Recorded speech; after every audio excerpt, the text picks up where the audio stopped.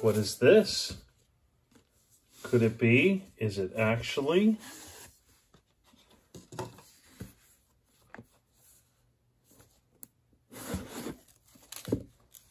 Oh, look at that. A QR code. Amazing.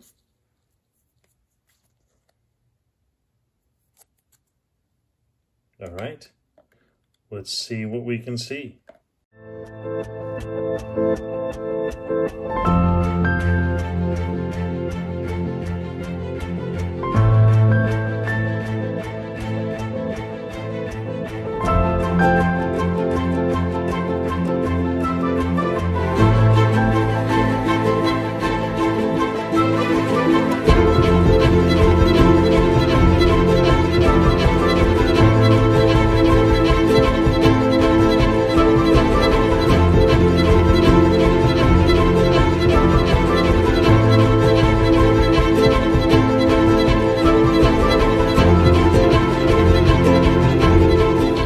Une Tissot comme ça, c'est un pur chef-d'œuvre, une chose qui dure. Là encore, la Tissot Visedate demeure la compagne fidèle. Partout où la performance compte, il faut une montre à toute épreuve. Tissot Quartz.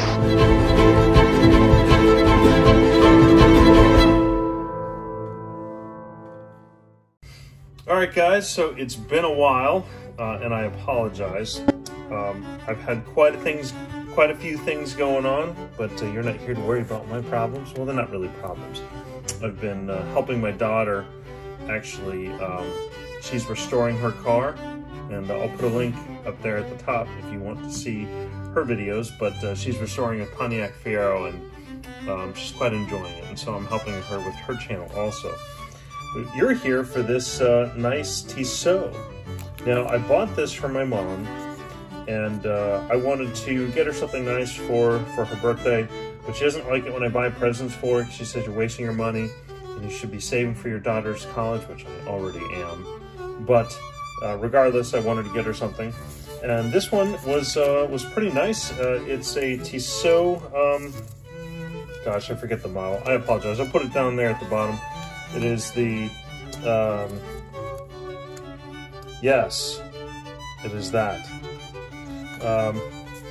It's actually very nice. I'm very pleased with it. Obviously, I wanted to do a review on it before I gave it to my mom. There's something on here somewhere. Where is it?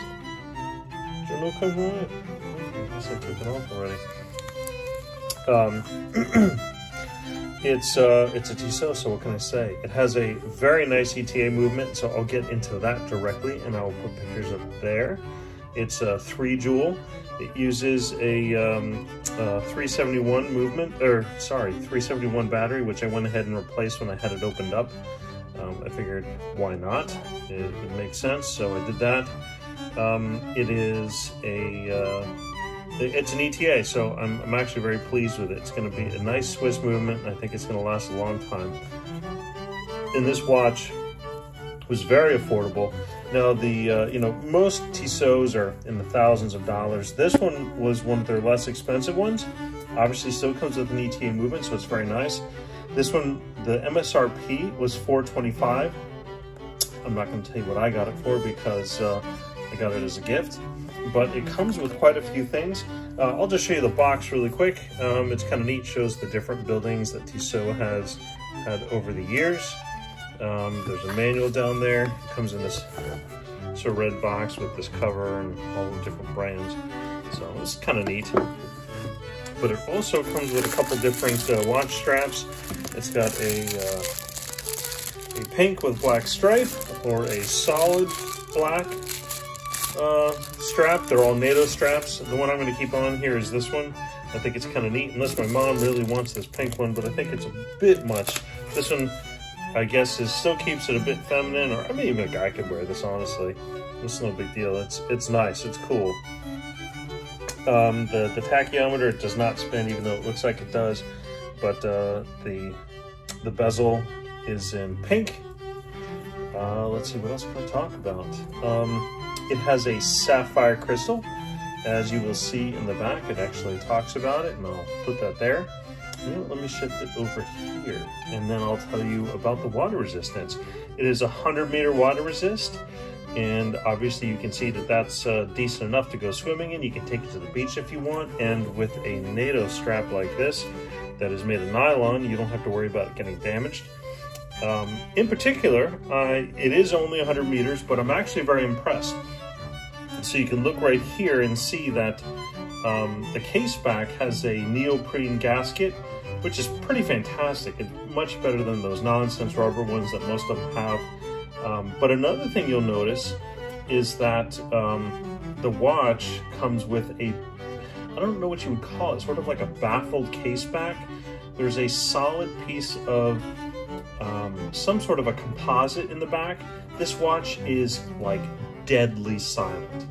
I'm going to do a quick recording just so you can see the audio, and I'll put that right here on the right, and right there with this device. But it is super quiet. Like you can't even hear it.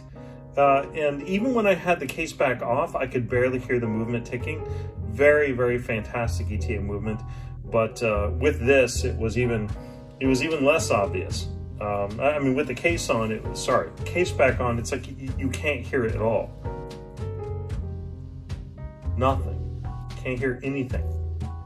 So, you know, that's a lot different than, say, sort of the Timex watches, where that's part of the charm, where you can still hear it. But I'm very pleased with this, and I think my mom is going to like it. I'll do some quick measurements and stuff, and then we'll call it a video, because I don't want to make this too long, because I know nobody likes long videos. All right. Oh, let's start over. 0. Sorry, it has been a while. 40 millimeters. Okay, and the strap size, that's a 19, 20, 19, a classic Swiss 19. You don't see very many of those. All right, and then we'll do the lug to lug. And that's about 40 also. And let's do the case back size. 9.5 case depth. Well, that's pretty nice. And you know what? Let's see if it has any kind of decent, what lights up. I'll turn this off, although it's still pretty daylight. Yep, so just the hands, that's okay. Nothing else does, but that's all right. It still looks good. All right, well, I hope you enjoyed this video. I apologize. I've been going like 3 months, 4 months, 6 months between videos. Just a lot going on, very busy life, but I'd like to kind of change my channel a little bit. I think there's some things I would like to focus more on watch repairs. I will still do tons of reviews, because I have about like 30 watches that I've bought and I haven't done reviews on them. And quite honestly, the batteries have actually died. So I have to open them up and replace the batteries, but I've got a whole bunch of other cool ones that I'm doing. I've got a series on the Bulova Millennial watches, a bunch that I need to fix. So I'm actually pretty excited. I just have to find time. But I hope you enjoy this, and thank you very much.